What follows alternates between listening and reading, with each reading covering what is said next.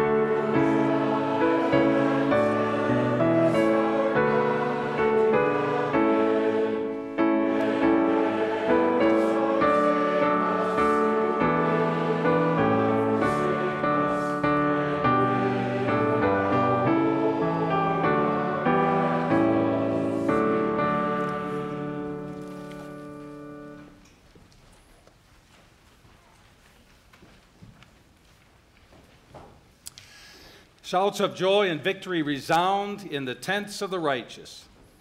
The Lord's right hand has done mighty things. The Lord's right hand is lifted high. The Lord's right hand has done mighty things. Blessed is he who comes in the name of the Lord. From the house of the Lord we bless you. The Lord is God. And he has made his light shine upon us. Let's bow our heads in prayer. Lord God, truly you are good in all that you do. Accept our heartfelt thanks for the many blessings we receive from your gracious hand. You have revealed yourself to us as our refuge and strength. May a spirit of thankfulness always live in us. To you be praised now and forever. Amen.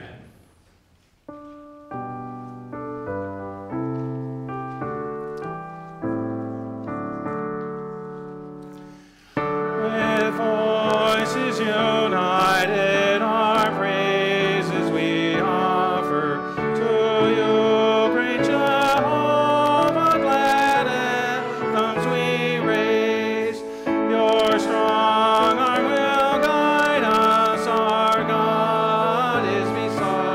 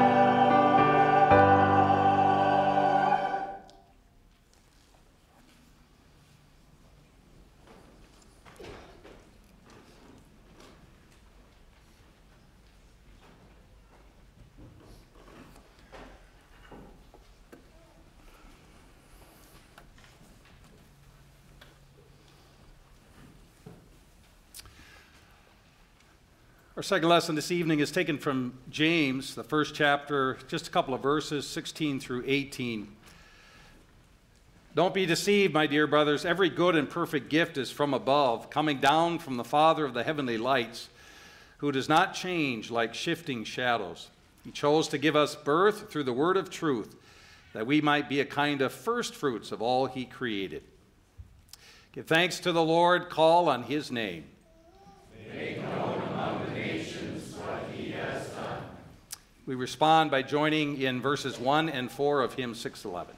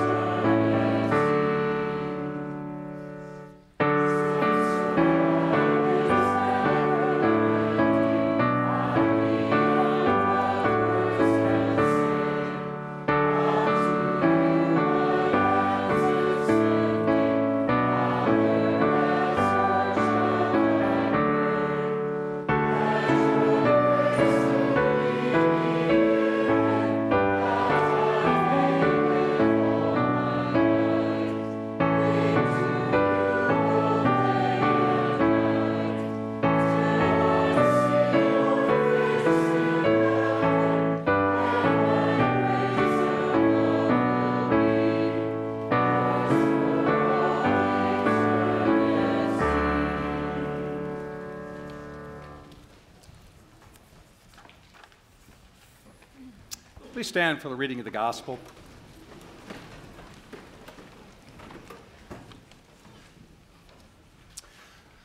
Our gospel lesson tonight taken from the 19th chapter of Luke's gospel, beginning at the first verse. Zacchaeus responds to the good news of Jesus, the Savior, and thanksgiving for his good gifts by paying all these things back. Luke 19, Jesus entered Jericho and was passing through. A man was there by the name of Zacchaeus. He was a chief tax collector and was wealthy. He wanted to see who Jesus was, but being a short man, he could not because of the crowd. So he ran ahead and climbed a sycamore fig tree to see him, since Jesus was coming that way. When Jesus reached the spot, he looked up and said to him, "Zacchaeus, come down immediately. I must stay at your house today." So he came down at once and welcomed him gladly. All the people saw this and began to mutter, "He is gone to be the guest of a sinner." But Zacchaeus stood up and said to the Lord, "Look, Lord, here and now I give half of my possessions to the poor. And if I've cheated anybody out of anything, I will pay back 4 times the amount." Jesus said to him, "Today salvation has come to this house, because this man too is a son of Abraham. For the Son of Man came to seek and to save what was lost." Give thanks to the Lord, call on his name. Make known among the nations what he has done. You may be seated. We'll continue with hymn 597.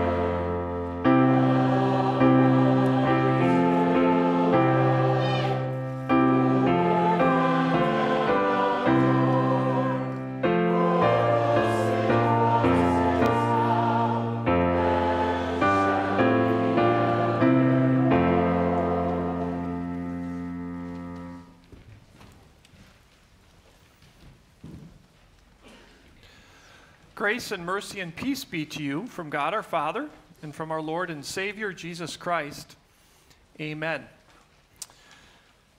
We're going to consider a section of God's Word from Ephesians chapter 1. In Ephesians chapter 1, starting at verse 14, we read this. This is why, since I heard about your faith in the Lord Jesus and your love for all the saints, I never stop giving thanks for you as I remember you in my prayers. In the name of our triune God, brothers and sisters in Jesus Christ our Lord. Now thank we all our God with hearts and hands and voices, who wondrous things has done, in whom this world rejoices. It's just a marvelous hymn. It's a fantastic hymn. You just can't help but sing that at Thanksgiving, right? It has to be sung. And with apologies to those of you who might have heard this, if you know the backstory to this hymn, it's absolutely amazing. The hymn was written by a German pastor in the 1600s named Martin Rinkart, lived in the city of Eilenburg. He was the pastor of this town during the 30 Years' War. 3 times, armies passed by Eilenburg and demanded tribute from the people in Eilenburg. The people sent out Pastor Rinkart to negotiate with them, try to lower the tribute that they were supposed to pay. In 1637, the plague came through Eilenburg and killed 8,000 people. Pastor Rinkart was the last remaining pastor in town and was doing up to 50 funerals a day during this time period. I don't think I can comprehend this man's life and the struggles that he faced. My life has been ridiculously easy compared to what this man endured. And yet it's Pastor Rinkart who writes, now thank we all our God with hearts and hands and voices, who wondrous things has done, in whom this world rejoices. He wrote it, not me. How could a man who endured such difficulty write such a beautiful hymn of thanksgiving? Too often, I'm afraid, our Thanksgiving, year-round or at the festival of Thanksgiving, focuses on the earthly things we have, or maybe the bad stuff we don't have, but it's very much at times just focused on the stuff that we have. And not that it's wrong to be thankful for that. Our first lesson, Noah comes off the ark, and God promised, I'm going to make sure it keeps working. This world will keep producing things for you so that you will have the stuff that you have. There's reason to be thankful for that. Really is. And there's reason to be thankful for the people that God has put into our lives. Those are blessings from God. We should certainly be thankful for those.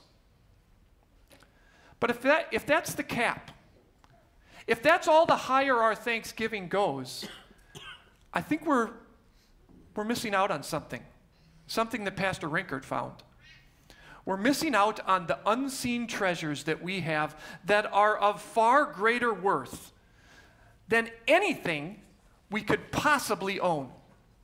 We're missing out on understanding what it is to belong to God and to be in his family.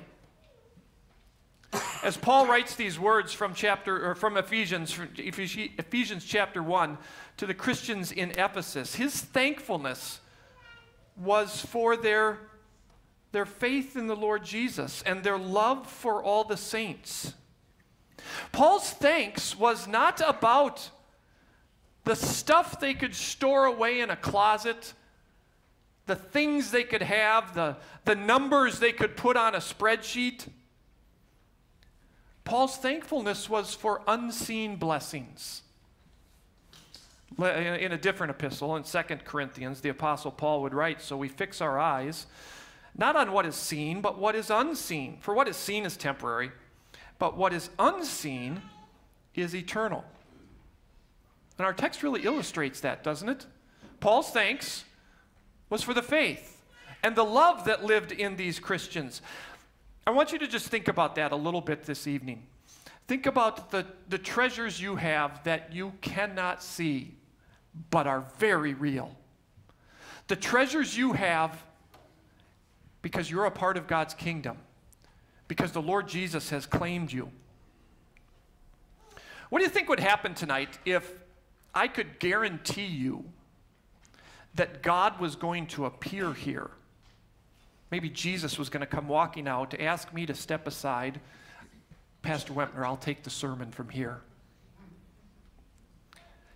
If we could announce that Jesus was going to be here, I don't think we could build a big enough building, could we? We don't have enough folding chairs for the crowd that would be here. They'd be coming hours before the service. But you know that's what happens in your church, right? You know that Jesus comes to you and he talks to you. Through his word, he speaks to you. He pulls back the veil and shows you what God is like. Tells you about a God who came into this world to save you. That your God is not an angry God in heaven who's got this long list of demands that you couldn't possibly keep, and it's hopeless, you're going to hell someday. Yours is a God who reveals to you compassion and love, forgiveness for those sins that are real, but real forgiveness. Your faith in the Lord Jesus, Paul writes about. Your faith in the Lord Jesus connects you to what Jesus has done for you. Jesus has appeared to you. He's touched you. In the water of baptism, there he was, at work in your life. When you receive the Lord's Supper, there he is, Jesus' own body and blood for you. God does come to you. He does appear to you. You are known by God. A couple chapters later in Ephesians, the Apostle Paul would say this about our reason to be thankful. He says, in him, that is in Jesus, and through faith in him, we may approach God with freedom and confidence. You have the right to approach God with freedom and confidence. You can pour out your concerns and your cares to him, and he's genuinely interested. He wants to hear from you. You can go there with confidence, not that I'm too busy today. No, he's never been too busy. Not for you. He's claimed you as his own child. Through faith in your Savior, he's made you one of his own. So great is your Savior's love for you that he suffered and died for you. And I know you've probably heard that more times than you can count, right? But that's not just something a pastor has to say in the middle of a sermon where we all of a sudden have to talk about Jesus dying on the cross. That's the actual life-changing message of what your God has done so that you are free from your sins, so that you can approach your God with freedom and confidence, so that you can live with the confidence that not even death has any say over you. Your Lord Jesus has claimed you. He has changed you. And you live in the freedom of the gospel. You live in the freedom and the hope that come from having a Savior. Can't hold that, can you? Can't hand that to someone else. Here, hold this. It's not tangible, is it? But don't be fooled. It's real. Just because you can't hold it, no, it's very real what your God has done for you. He has made you his child. And although you can't hold it, and while you should be thankful for the things you can hold and touch and see, you have no greater reason to be thankful than for the things you can't see, for the things that you can't touch, for the faith that lives in you that connects you to Jesus Christ and all his promises of love and compassion and presence in your life. In Proverbs, this one's in chapter 14, we are told, when calamity comes, the wicked are brought down, but even in death, the righteous have a refuge. That disaster, whatever it may be, that takes away things from the unbeliever, takes away everything they've got. The best stuff about you, the most valuable treasures that you have, There's nothing that can take them away. No storm, no disaster, no other person. For the Lord Jesus Christ has claimed you, has sealed you as his own in that water of baptism, and is never going to let you go. Freedom and confidence, Paul writes about. Yeah, that's what we have.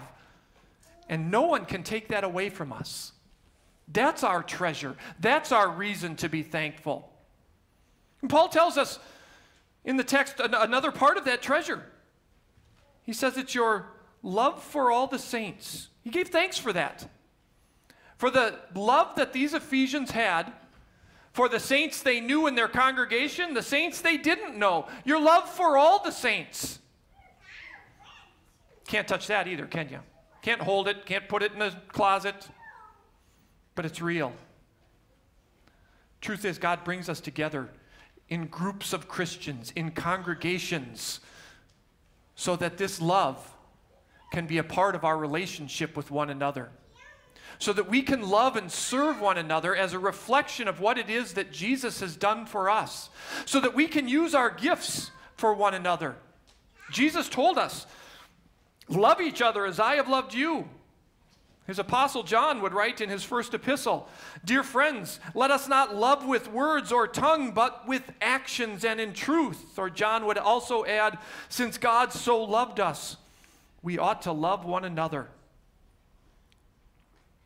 God has brought us together as fellow believers. Fact of the matter is, without Jesus, we may never have met one another. Wouldn't have the slightest idea who a lot of these people are. But do you realize now that through faith in Jesus, we're going to know each other forever, for eternity? Your love for the saints, Paul writes to the Christians in Ephesus, it gives me reason to be thankful. That's the love that our Lord has put in each of us. A love that can infect our congregation. It's a love that leads us to do things for people we might not have ever even met. If you look on the back of your worship folder, you'll see that this fiscal year, I guess it was, over $1 million was given by people in our church body to help people who were in some sort of trouble through Christian aid and relief. $1 million given. You had no idea who was going to get that money. That's Christian love, isn't it? That's why our congregation has and continues to contribute money to our synod so that our synod can do mission work to people we may never meet here on earth. Other side of the planet, next state over, we don't care. People are hearing about Jesus. We love that. We can't give enough to that. That's Christian love. We do it with one another, and we do it as we join together with others. You can't touch it. You can't touch that Christian love. You can't hold it. You can't always quantify it. But you know, I know. You know when it's there, right? You can tell. You can tell when a congregation loves, when the people love each other. And it's a powerful draw to the community. When they see a congregation that's filled with love, people want that. Oh, they want that. They want to belong to a group like that. I pray that God grants us that spirit of love, that we can always be thankful for that love for one another. That love lives here among us. Pastor Rinkert understood that thankfulness was not dependent on the circumstances of his life. Goodness sakes, if it was, that man would have gotten bitter and angry. But he wasn't, because of what he saw. Well, not with his eyes, but what he saw from his God. He saw a God who loved and saved him. He saw a God who was with him during the unspeakable troubles that he faced. And he knew the great hope that no one could take away from him. The same hope you have. The same God, the same Savior. Now thank we all our God with hearts and hands and voices, who wondrous things has done, in whom this world rejoices. God grant you the faith to see the stuff before you and be thankful for it. You should. The blessings you have in your life, the earthly things, yes. God grant you the faith to see all the rest of it too. The unseen treasures that are yours, because the Lord Jesus Christ has brought you into his church, because the Lord Jesus Christ has claimed you now and forever. Amen. The peace of God that passes all understanding will guard and keep your hearts and your minds through faith in Christ Jesus. Amen.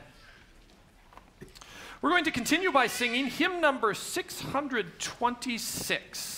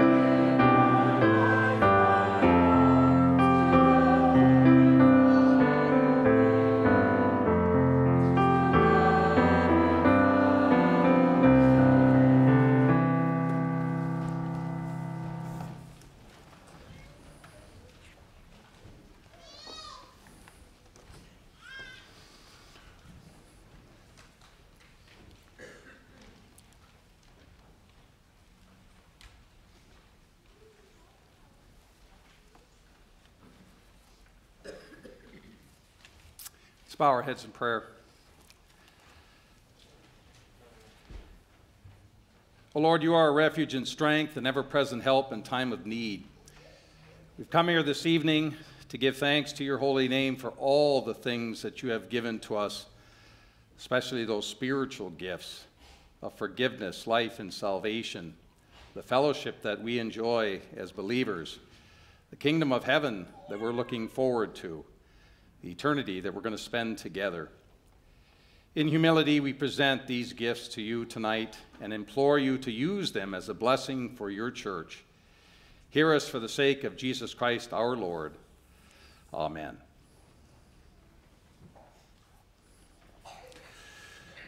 We'll continue now with the responsive prayer of thanks, pages 5 and 6.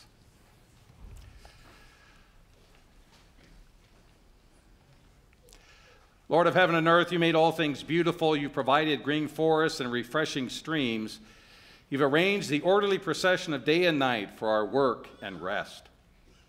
Thank you for the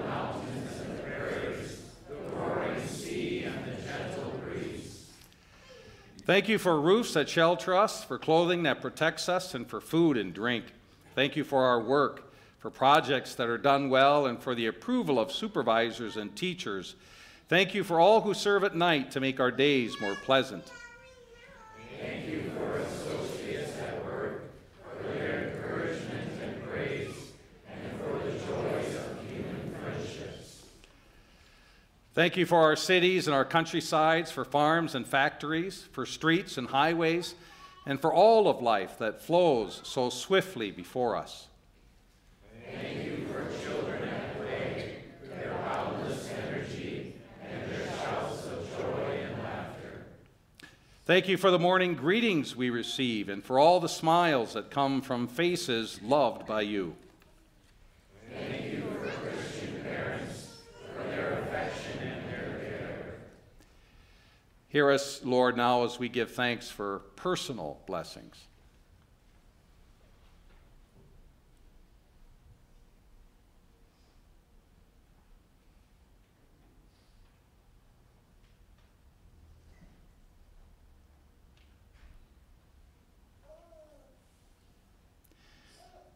Thank you for your Son, Jesus Christ, for his coming to us in word and sacraments, for his giving and forgiving, and for listening to our prayers. Receive our gifts and offerings as our sacrifice of praise. Lead us in thankful living today and always. Amen. Hear us, Lord, as we pray in Jesus' name. Our Father, who art in heaven, hallowed be thy name. Thy kingdom come, thy will be done on earth as it is in heaven. Give us this day our daily bread, and forgive us our trespasses as we forgive those who trespass against us. And lead us not into temptation, but deliver us from evil.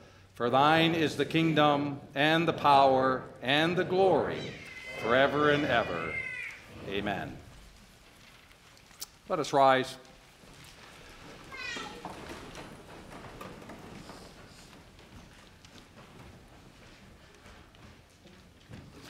Let us praise the Lord. Thanks be to God. Give thanks to the Lord. Call on his name. Make known among the nations what he has done. The grace of our Lord Jesus Christ, the love of God, and the fellowship of the Holy Spirit be with you all. Amen. You may be seated. We'll close with hymn 507.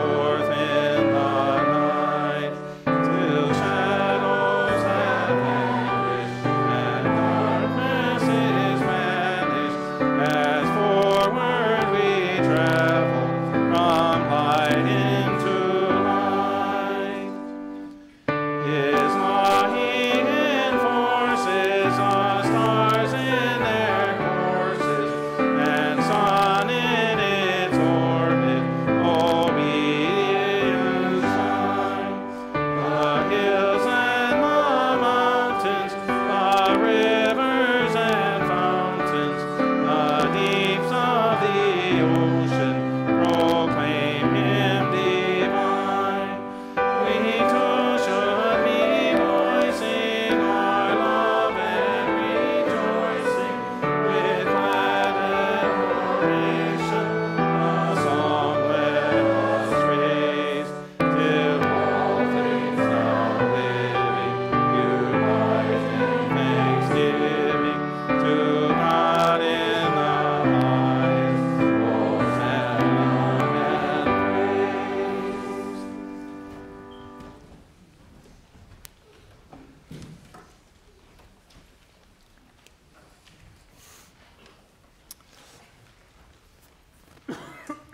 Excuse me.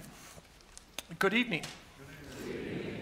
I'm going to do it a couple more times. Really only one announcement. We're going to do this same, better that it happens now than in the sermon, I guess. We're going to do this same worship service tomorrow morning at Woodlawn. And if you did not write in, draw, or mutilate your bulletin in any way, we wouldn't mind getting at least some of them back so we can use them tomorrow, so that we have enough for the service tomorrow. If you did write in, draw, or mutilate it, that's fine. I'm sure there's enough that didn't. But if you didn't, we'll take it back. Thank you.